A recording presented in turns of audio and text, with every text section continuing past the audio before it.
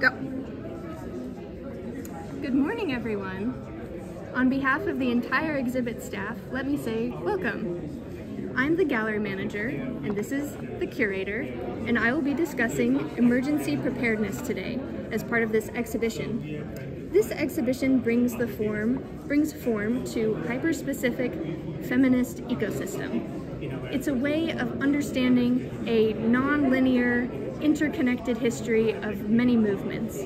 Now, my job as your guide to the invented landscape you see above on this poster is to help you relate what you're learning through this exhibition to the hyper-specific communities that you inhabit, or to our larger shared society. Now, you've had time to look around and read a bit about the history of this mudflat, the plants and animals that have lived here over the past 395 million years, and how the landscape has changed as the water levels here have risen and fallen. Glaciers affected this area, but only about 5%, and natural evaporation and incredible deluges of rain have affected this landscape as well. But let's talk about the intense, exciting, but maybe scary event that flooding is first. Now, while it might be good to have a general understanding of where flooding happens in the US, it's best to know where flooding happens in your local area. What is your community like?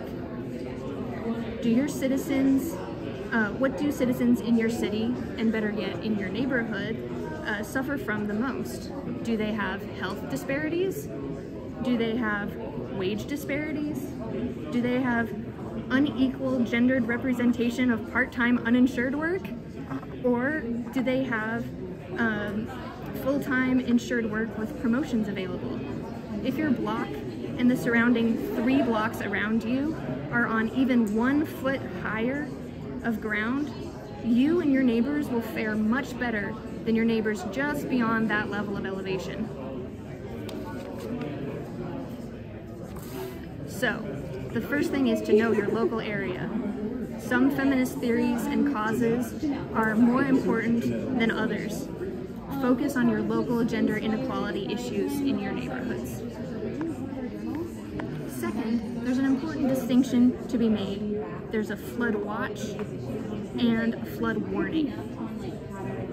A flood watch means floods are likely. Experts are watching your area closely. They understand what gender issues are at play in your area, and your area might need to respond to those issues. Now, a flood warning, on the other hand, means it's already flooding in your area. You are late. The water might as well be at your door, and you are on borrowed time. Come clean, get in front of feminist issues, and get your family out of the house and to higher ground immediately. Now, if you know your local area really, really well, you'll be better prepared for this one. Remember the adage, turn around, don't drown. People frequently drown in even 6 inches of water because they don't underestimate the power of a flowing water stream. When you come across moving water and you don't know how deep it is, instead of fording the water cavalierly, instead turn around, don't drown. Choose higher, drier ground in the meantime, like this 5-gallon bucket that I'm standing on. What you don't know and what you can't ascertain can hurt you. Tell people around you that you aren't sure of your businesses, your churches, or your local government's practices on equality. Then go and research them. Ask your friends and connections to better understand your terrain and your footing before you get swept up in something that you should have turned around from earlier. Last and most importantly is one that you can start on today. You can build an emergency preparedness kit. That's what this is.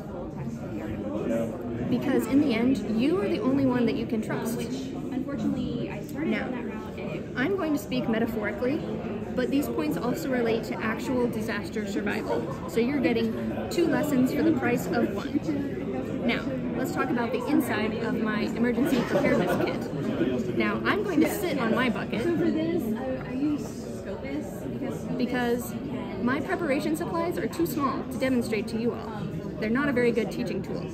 But the curator here is going to show you images of what's in my bucket and what you can put in your emergency preparedness kit.